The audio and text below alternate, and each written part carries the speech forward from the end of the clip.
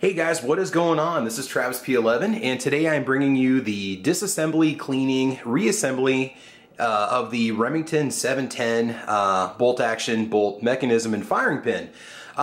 There's really not a lot of videos online for this particular procedure. There's a few, but the lighting in those videos maybe isn't so good that you can really see what you're doing.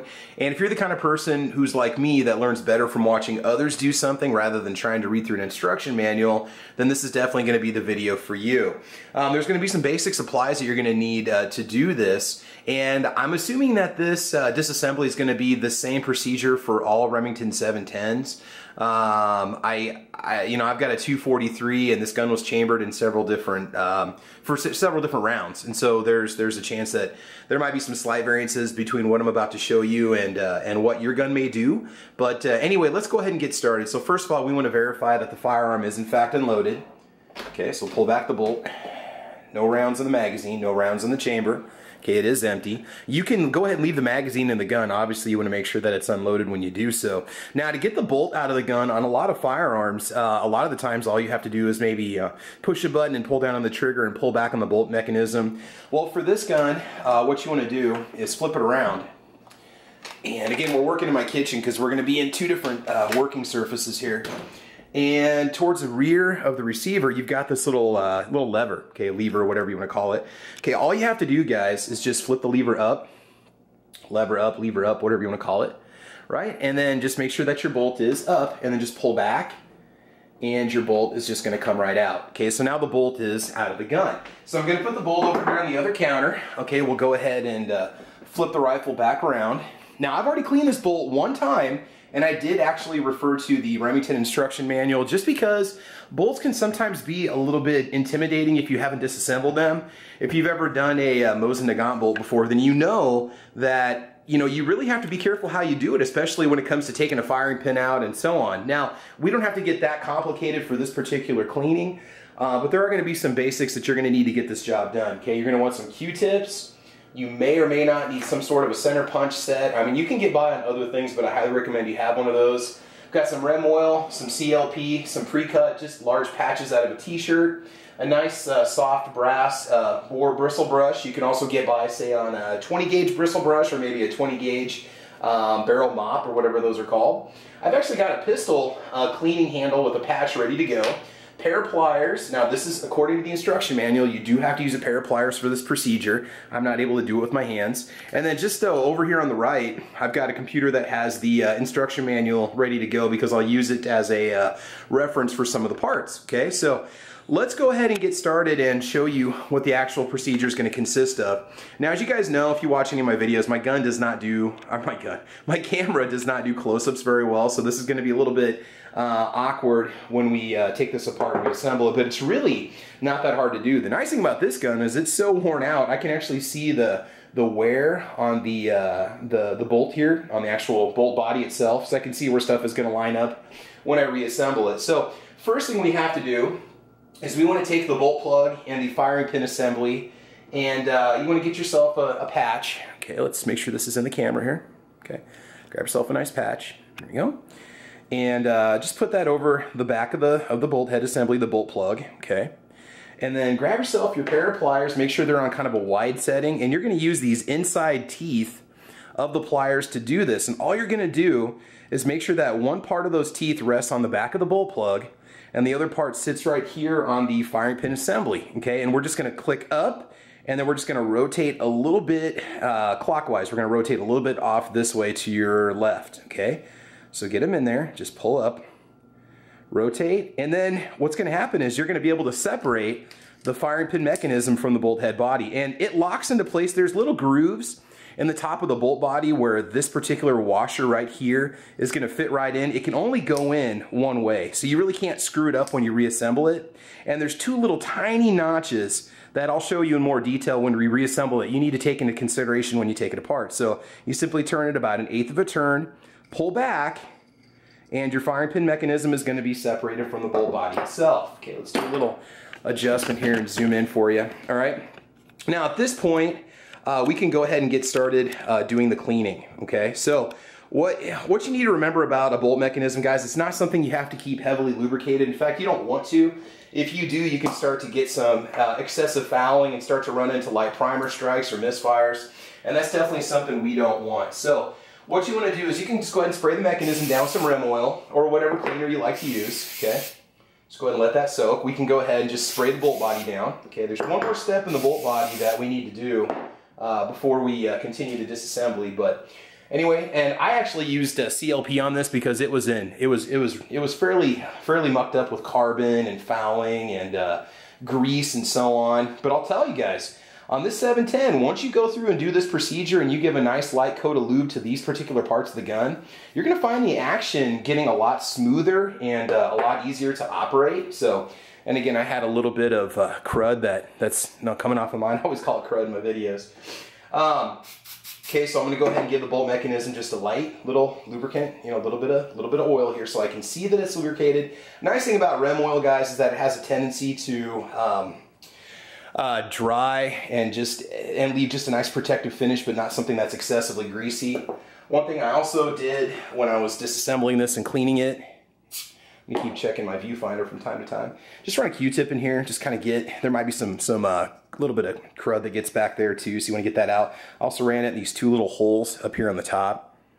Okay, just kind of put your Q-tip in there and make sure that that's nice and clean. Okay, just kind of run that through there. Just make sure everything's got a nice little protective coat. Now, there's one more step we have to do, and this really is not that complicated. You've got your bolt body here, okay? And what we have to do is we have to take out this bolt pin, I believe is what they call it. You've got the bolt body, you've got the bolt head, and then the bolt head pin that's going to come out. And there's a certain way that all this has to line up when you reassemble it. It's really not that hard to do. So, one thing I like to do is just kind of make a note where your extractor is. Your extractor is right here. Let's let that get in focus here. On the left side, you've got this little extractor spring, I guess you can call it. You want to make sure that that spring and the actual pin itself are basically, 90 degrees from each other. Okay, just basically you can make an L shape with the pin and that little extractor spring right there, okay? For me, all I have to do is just pull this little bolt pin out, pull off the bolt head, and that's it. And you can you can continue doing your cleaning. You want to make sure you've got a nice little coat of protective oil on the bolt head. So you want to just kind of wipe it off. You can go through it with a Q-tip if you want to, and all the little holes and surfaces. I try to make sure that this part is especially dry where the firing pin mechanism is going to come through, where the firing pin is going to come through.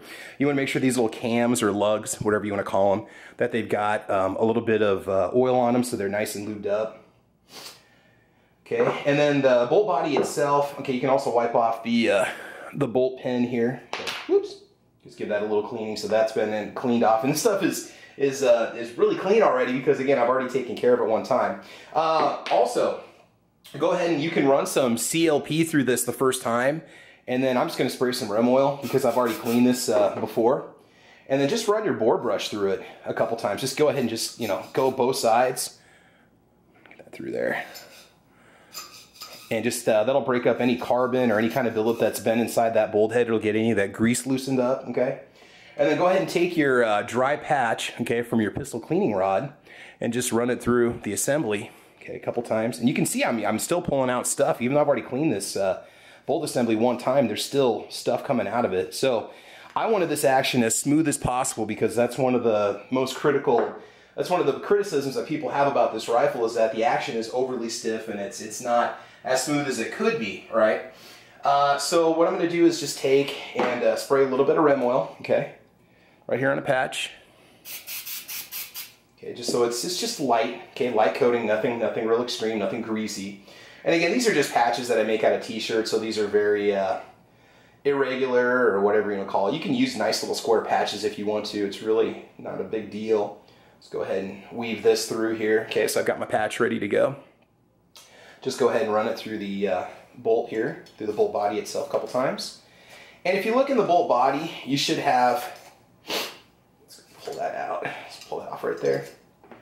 You should have a nice little, slick, it should be nice and clean all the way through. And I know it's going to probably be out of focus, but there you go. It should be nice and clean all the way through. So now what we're going to do is we're going to go ahead and reassemble everything and put it back together because I think you get the basics of what you have to do, right? So we want to take the bolt body. You want to take the bolt head and this little hole right here on the top, and then you can see where my handle is. Okay, you want to make sure that that hole and that's your bolt head go together like this. Okay, and you want to make sure that you've got your little extractor in the top right and your bolt handles on the, well, on your left on the camera, okay? All right, and then just go ahead and your pin, this is almost like an AR-15, this little cam pin or whatever you want to call it, this little bolt pin, you can't see it worth a darn. That hole right there, you need to make sure that when you insert it, let's get this in focus, that you insert it so that that hole, you can basically see all the way through it if you were to look all the way through the bolt itself, okay?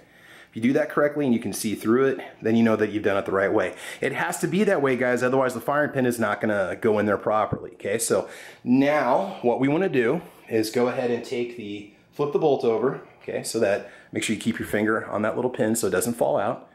Okay, you got your handle basically right here. Now you've got like a full cock notch and a half cock notch on the top here.